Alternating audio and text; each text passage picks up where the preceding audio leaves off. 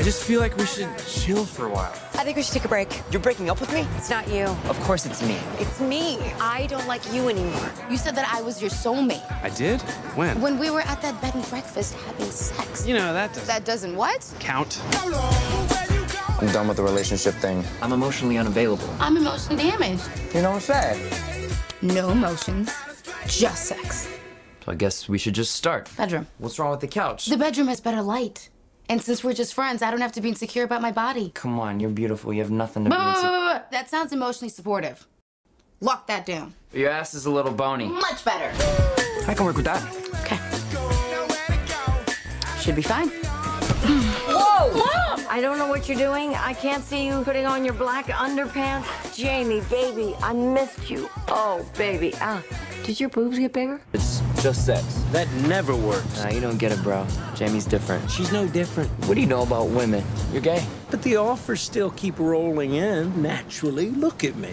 Come with me to LA. You'd be a great distraction for my family. They'll love you. All fast talking and brusque like I'm bringing home a carny. Are those braids? Yeah, he was going through a crisscross phase.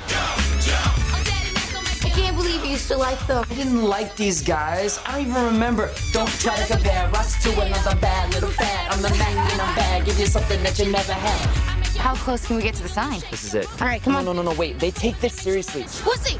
No, we're getting too old for this. Sex? Casual sex, you just feel so college-y. Oh, I could sing some Third Eye Blind. Okay. Closing time. One last call for alcohol. That's not Third Eye Blind. I'm pretty sure that's Third Eye Blind. Nope.